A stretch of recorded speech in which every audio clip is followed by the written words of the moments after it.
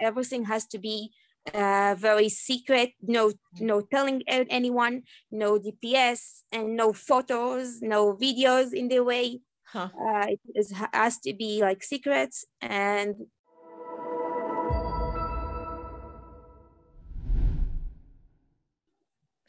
I am back here with Frumie Kazido. She is a Chabad emissary that lives in Kyiv, which is also in a building that's right near the parliament there. She, in her last interview, was choosing to stay in Kyiv. But when I contacted her some days later, she just to find out how she was doing, she told me she was already back in Israel, in the city of Tzfat, which is in the northern part of the country. So I'm wonderfully happy to see you here, Frumie, with us. Tell us about what made you decide to leave in the end with your 3 children and your husband. Okay, so as I told you in the last interview, we are shluchim of Chabad, Lubavitch, and we're doing everything according the orders. And what orders? What do you mean? I mean, yes, what our Rebbe told us, that's what we're doing. The first time when we came to Kyiv, it was because of that, and also when we leave, it's because of that. Okay, so I want to explain to our listeners. The Rebbe of the Lubavitcher Rebbe is a giant figurehead, and he would send people out on missions to bring Jews all over the world closer back to the Torah and to Judaism. And since he's passed away, what many people do is they take a letter, they write a letter, and then they put it into an igeret. It's the special book of the Rebbe, and they'll put it in any page. And when they open it up, right, you see what was written on that page, and supposedly it gives you a message of perhaps what you should be doing. And you did that when you were deciding whether to stay or leave, and your answer that you perceived that you got was that it's going to be like the miracle of Hanukkah. Everything is going to be all right. You'll be safe. Now from there, tell us what happened. Okay, so Tamar, thank you. You explained it perfect.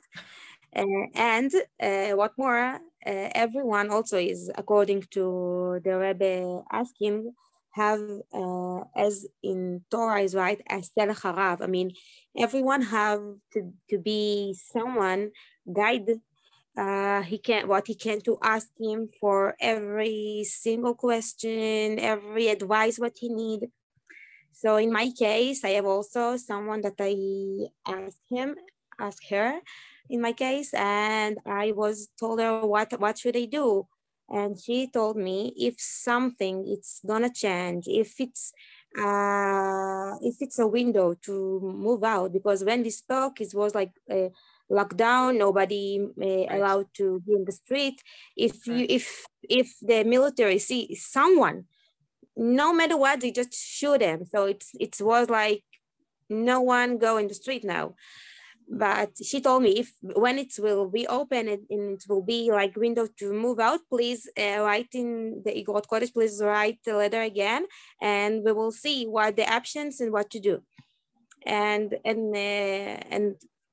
that's what it was.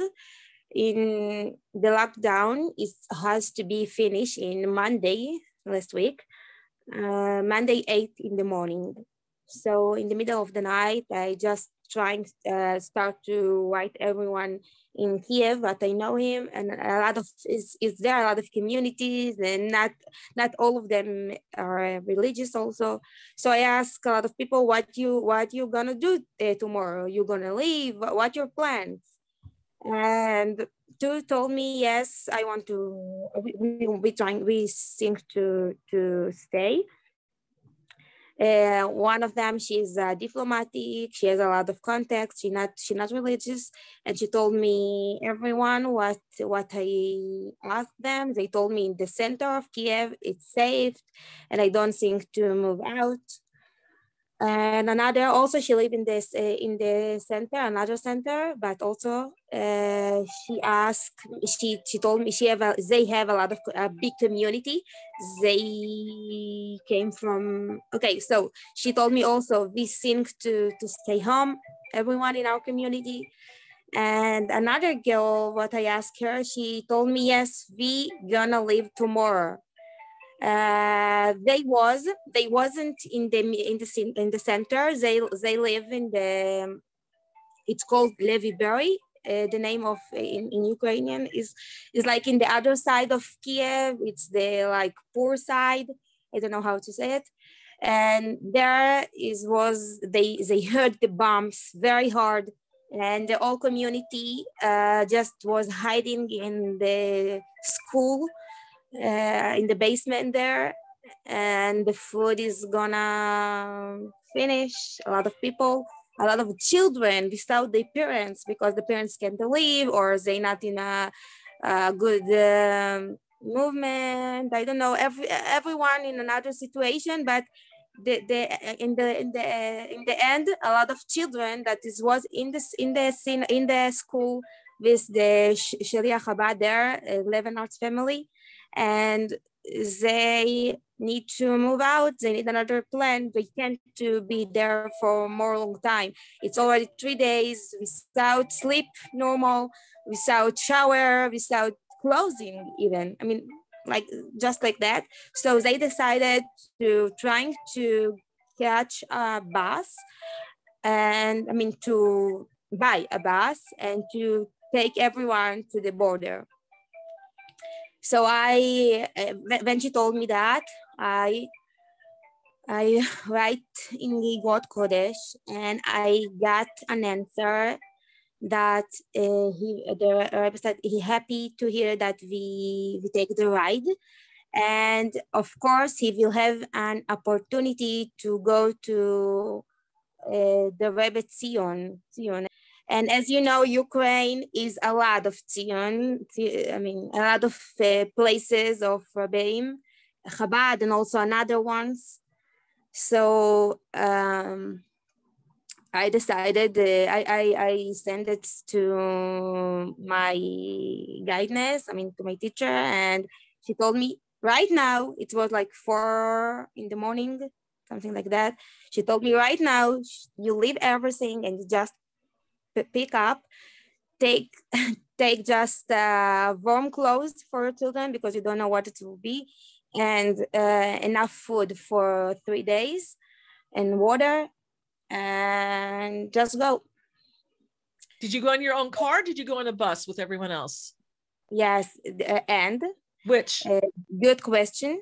And all this, it's if they will success in just in 8 in the morning, they will know if they got a bus or not. Okay. So without that bus, they can't leave. They have a car for themselves, but they can't just leave these old children and all people that they don't have. So everything is just in case what in 8 in the morning, we will know if we will have a bus. But I understand that it will be, and we will just move out. So we will start to pack everything that is very important, ketubah, you know, something like that, money, and something strange. I can to find my driving license disappear. I don't know where it is, just disappear. And what we can do, I mean, I don't know if the police will asking for I don't know if in this time they're asking for this or not, but I don't want to be in this situation in the middle of the way and they say, okay, I don't know, my driving license is. Where's your husband in all of this?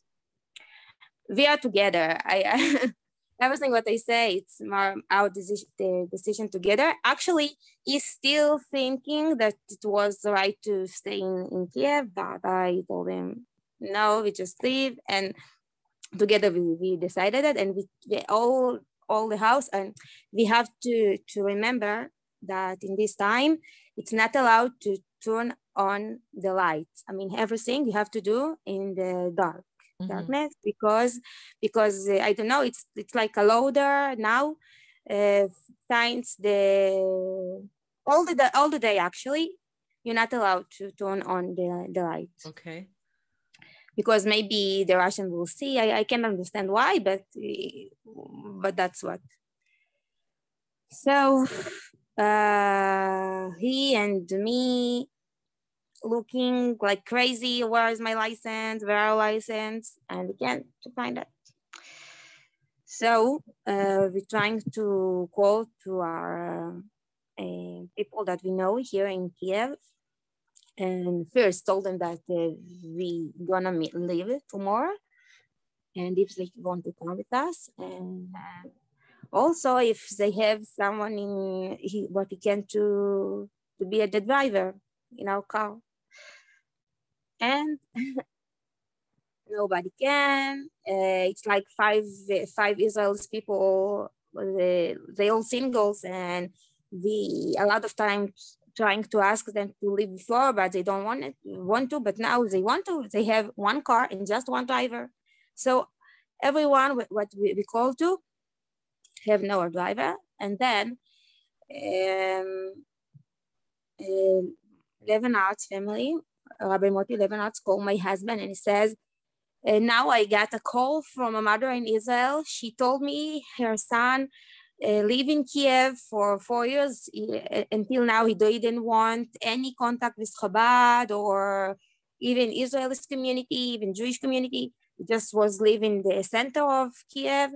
And now his mother just asking and crying to someone take him out.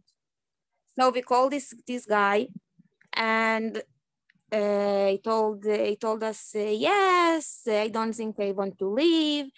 I don't know. And my husband explained him everything, and he say, okay, so I come. I feel maybe I don't know what to say.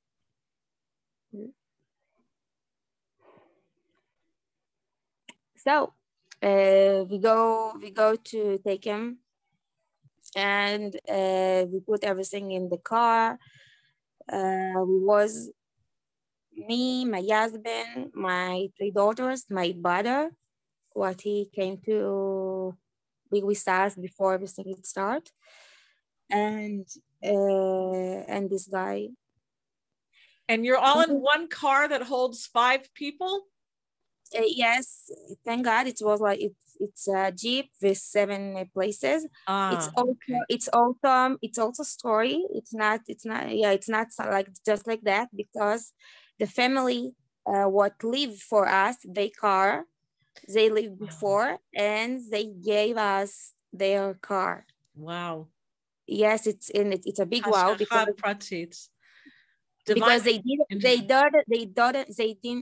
live in Anatevka.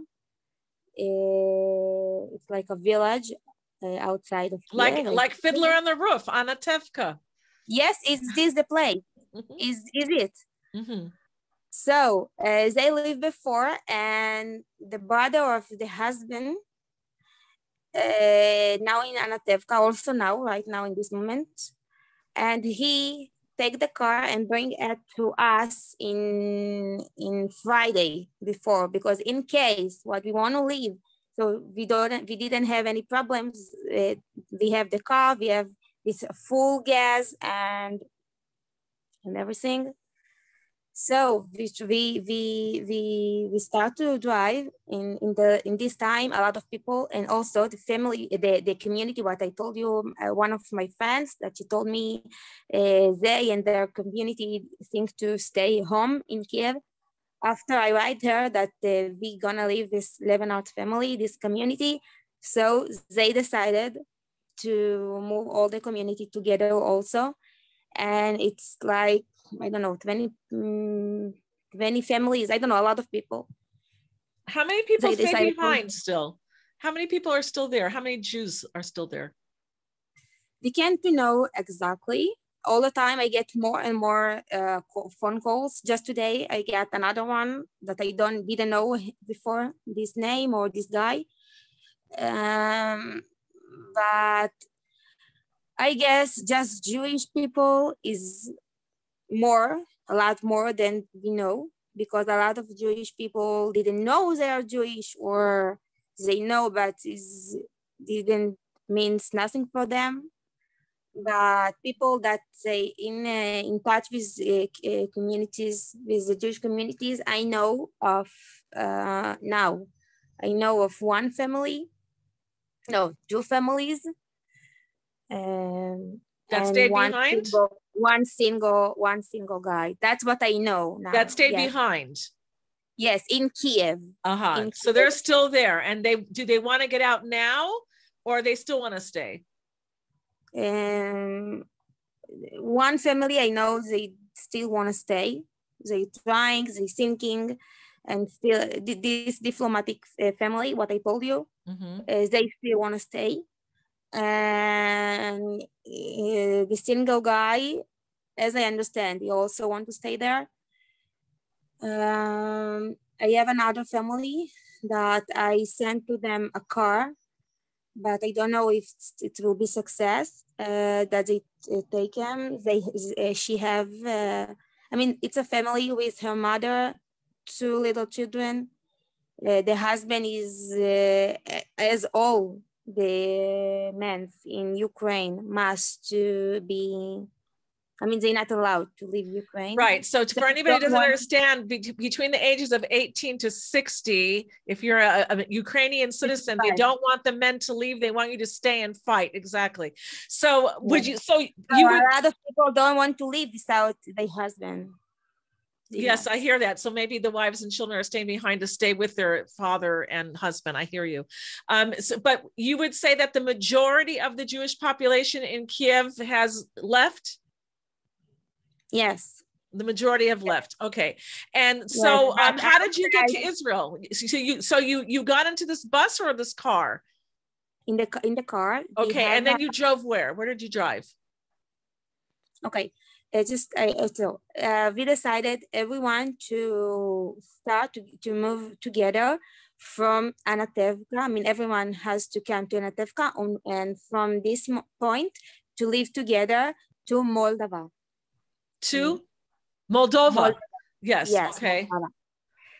And it was like security line of cars. We start this driving with 23 cars. Okay. And a bus. And 4 people. They're all. I mean, I forget the name. I mean, the old newspaper. I mean, in Israel, عרוץ 12, Channels 12, 11, 13. They are all was in our bus. They came together with us. They also was in Kyiv until this moment, and they came with us. So it was like a very big line, and because of that, we stopped for every, I don't know, every hour for catch up to, and also this all driving has to be without GPS. Is not allowed because maybe the Russians will see and they bumps. Just today, it was Shliach Chabad, I mean Chabad in Mariupol. They trying to move out 3 buses from their home. I mean, they didn't leave now. They didn't in Mariupol now. They leave already, but they send buses for their community who want to leave. But the Russian was bumped. These buses before people arriving. I mean, when the buses. Thank God, it was before the people were on the bus. Yes, but when the buses come to the point of the meeting, I mean, they already know, or I don't know. So because that it was like everything has to be very secret, no telling anyone, no GPS, and no photos, no videos in the way. It has to be like secrets, and we just driving. It was 24 hours, even it has to be 5-6 hours. It was like 24 hours, I think 20 hours of driving. I don't know, my the guy what drive in the car. We started in 8 in the morning, Monday, and we will finish this driving in Wednesday. Wednesday or Tuesday? Wednesday. That's 2 days. Yes, because we stopped in Anatevko for night, but he didn't have a place to sleep, so it was for 3 days. Wake up on the car. I don't know. It's alone. I mean, just this is a big, it's a big miracle how to get to Moldova, to Kishinev, and thank God it was. I don't know. We just arriving there, and people there was waiting for us with place in the hotel. This is in Moldova. Was it hard to get across the border? Not really, not. For Israel's people, it doesn't any matter, any problem. They just check the passports and give us to move. But for citizen, it's a big problem, and a lot of people was stopping there. We all wait for people there for maybe 2 hours in the border in Moldova, but unfortunately, a lot of people must to stay there. Okay, and I want to say the reason I'm assuming that the Israelis can cross over the border easily is because there are already representatives from Israel waiting there to take them and take care of them. Then why? No, just because we're not citizens. Everyone who was citizen in Ukraine, yes, he men in this age, I mean, between 18 to 65, they can to move out. They can. Okay. All right. And then so I understood that from the Moldovan border into the Ukraine, it was like a 20-kilometer line of cars trying to cross the border. Is that what you experienced as well, or it was much shorter? In my experience, we already was. We start with 23 cars, but we finish this driving with 50 cars. Okay. So you just can't imagine that the always was in this for I don't know why of 5 hours take 24 hours. So you just can't imagine how much it was. So in my experience, it wasn't a problem. It was the easy part. All right. And so you got across the border. Were there Israeli representatives there helping out? In Kishinev. Okay, I mean, everyone get the place where he want to leave, where he want to go, right? Straight to Romania, to Yassi. It was an option because in the night it was a special flight to Israel. Or if they want to go to Kishinev, it was also their hotels. We have friends that they there and they do everything to wait to the people and to take care of them. They have place to sleep, to take a shower, to eat. And so when you got over the border, what happened? How did you get to Israel? So we promise the guy who leave us the car that we leave the car in a safe place, not just in the border. So we take the car to Kishinev, and there we stop for a few hours, maybe 5, something like that. And then we realize that we want to take this flight for tonight to Israel. So that's what we're doing. I mean, we take from there a taxi to Yassi in Romania. And it was also a miracle because when we go to the border between Moldova to Romania, it was like a line for, you can stay there for all night. My driver told us in this case, you never got the flight. So You'll never I make the got flight, out. right? Yeah. And so what happened? So I went out of the car and I went to the police there. They hit with my baby on my hand, and they see me and they say, of course, no problem. We will take you out, and that's what it was. And in this moment, my husband see my friend publish a post that she's still in this line, and they leave in the morning, Kishinev, yes. I mean, and so I told the police, we have here friends, please help them also. They have also small little children, please help them also to to cross the border. So they helped them. It Wow. was two families behind us. So thank God we all get the flight, and it was like the happier flight that I ever had, because everyone was there happy. Wow. And who was there to meet you at the airport in Israel? What? Did you have someone meet you at the airport in Israel? A lot of Bnei Akiva peoples, I don't know. It's a youth group. So there are youth there greeting you. Did you have any family members greeting you at all? I just was told them that I came so close, so they didn't know that they have to be in the airport in this time. Okay. But yes, but it was okay. And now you're staying with your sister in Svat, right? Yes, in my parents' family, in my parents' house, and it's so good. Yeah, it's very, very good. Thank God. I'm so happy to hear that you were able to get out, because I was so worried about you. And in the last interview I did with you after we finished, I started to cry. Remember? Do you remember that? Yes, I was so worried about you. And I was thrilled when I contacted you again. You told me that you were here in Israel. I was so happy. I was so happy to know you were out.